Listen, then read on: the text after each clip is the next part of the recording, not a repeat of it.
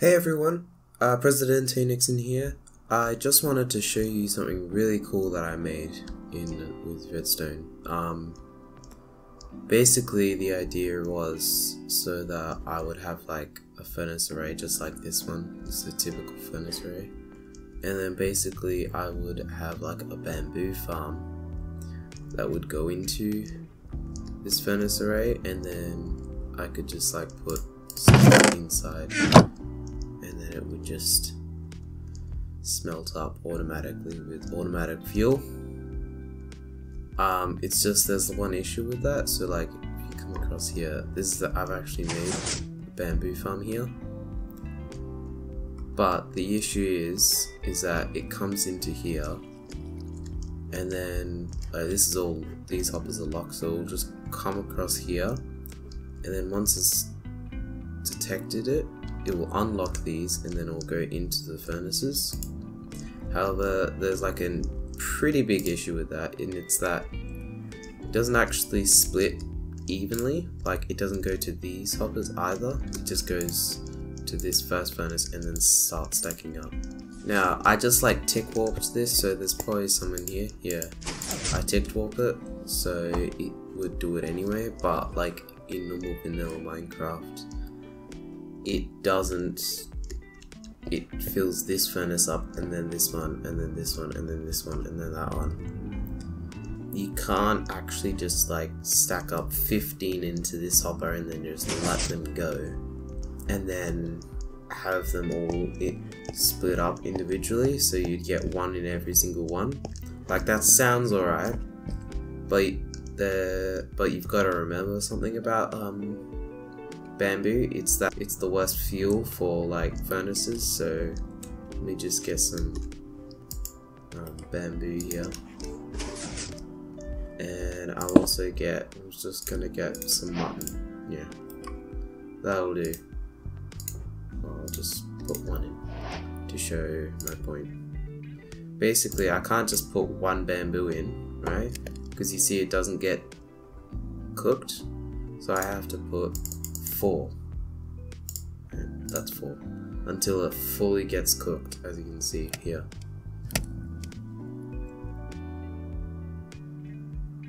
So I have to put 4 into every single furnace so that it actually cooks up, because otherwise you're just gonna have like your food in here or whatever you want, and it's just gonna like sit there and not actually cook up, because there's gonna be one bamboo in there and then it's gonna burn up, but it's not actually gonna cook it all the way. So that was like the issue that I was facing. So basically I couldn't just stack up like 15 bamboo and then let them go. I'd have to stack up 15 times 4, which is 60. But something with comparators and whatnot is that if you go any lower than say like 69 bamboo, then it'll actually give you like, sorry, I don't know how, it's kind of hard to explain this, but I'll try and show you. Basically, if I have comparator output and that, and we'll get a lamp, redstone lamp, yeah, lamp. The issue with comparators and whatnot is that it has to be 69 bamboo, because basically this disallows, you've got to have like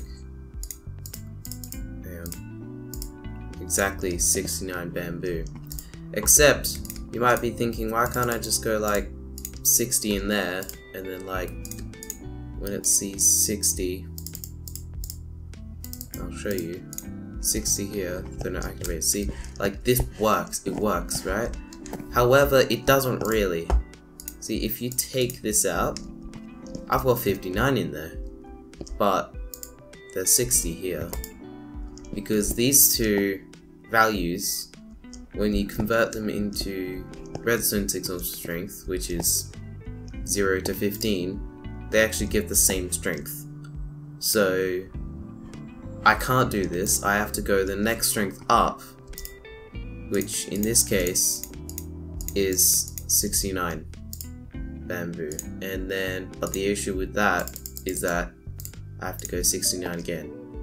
However, this is the only signal strength that will give me 60 or more that isn't wasting bamboo here.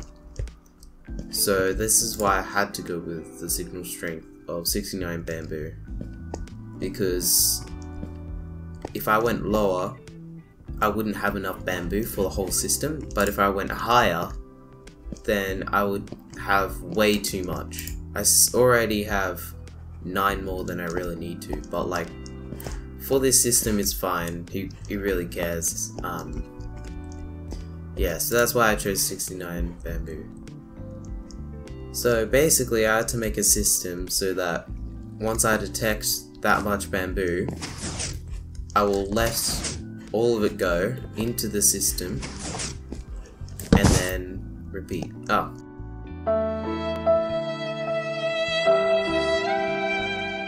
So to actually make this work, basically I had to detect all of exactly, I don't know, yeah, 69 bamboo, aka 60 or more, and then basically I just had to flush all of it out.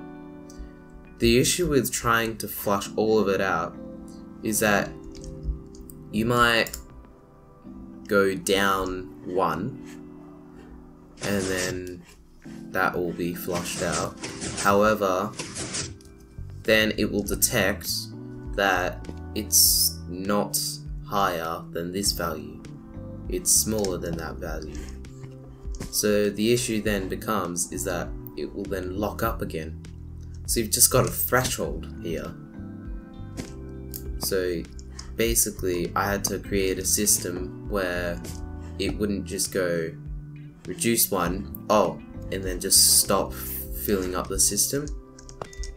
I had to make it so that once it's at this level, then it drains the whole thing and not just like one item. Which is this system really. So basically this is like detecting the signal strength. So once it gets to 69 bamboo or 60 plus bamboo, it would then, this comparator will then shoot out a signal here. This is when this system comes in. So this basically detects if there's any items in it, like at all. So basically this will actually extend, and because there's items in there by the time that this has extended, then we've got this circuit here which basically makes sure that this is powered, so that it can also give power to this line which unlocks this hopper, so that basically this will only turn off when there are no items in there, so when this comparator isn't detecting anything. So basically this is how I just solved the whole issue of where like I've got 69 bamboo, right, and then it would just like reduce by 1, so 68, and then it would stop flushing out, so then I'd need another bamboo just for it to start flushing out again. So this whole system here just prevents that from happening, and basically makes it so that when you get 69 bamboo in here, it can just go through the whole system, all of it. So it like kind of sends as batches, and the title of this video would be calling it like a cache. So yeah, it is kind of like a cache as well. So basically I just inserted this right under here, right, and you've got this. So basically now you've got this bamboo farm. It can be whatever size or whatever design. I'm just using like a bud powering design from someone, I forgot.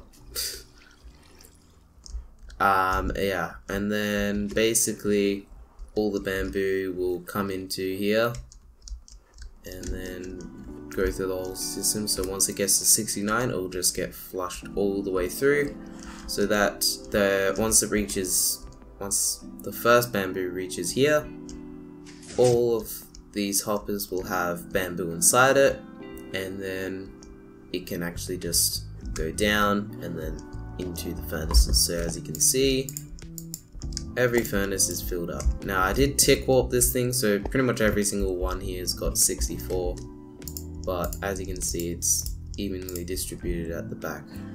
So yeah, that works. It works. Yeah, I just really wanted to show you that. I'll give like a little tutorial on how to make this. So basically, first thing you gotta do is you can build up like 2, and then you can go build up here. So you've got 2 hoppers here, just 2 up, right? And then basically you can have a comparator here that's not in subtract mode, yeah? You're going to have a comparator facing into this one in subtract mode, and then another comparator right here. And then you're gonna put a block here. Actually, we'll just put the hopper here, facing in towards this comparator with the subtract mode. You're gonna put 69 bamboo in. So that's powered now. And then just below this, you're gonna put a block, 2 blocks out, put 2 redstone dust on the side, repeater there, 2 blocks up there. You're gonna have redstone dust, and then you're gonna go place a block here. You can place a repeater there. Oh, you also need a redstone torch. Let me just get that. So you're gonna put a redstone torch right underneath this hopper here, and then you're gonna take your sticky piston. It's gonna come out this way, block on, and then you can just have a block next to this piston, a block down here, there, redstone dust, repeater, and you can have 3 blocks here, all with redstone dust on it. That's basically the whole system. So now, once you get 69 bamboo in there, then it starts all flushing down into this hopper. So yeah, that's this item caching system. You can actually change the values in here. You can just fill around with these values just to change how many items you need in here for it to actually fully flush out. But in this scenario, I just wanted to make a bamboo fuel design for this super smelter with 15 furnaces, and in this case these values work perfectly for bamboo. So as you can see, all the bamboo is in there, and if I put more in there, it's still not gonna go in there. So yeah, thank you guys for watching, and see ya.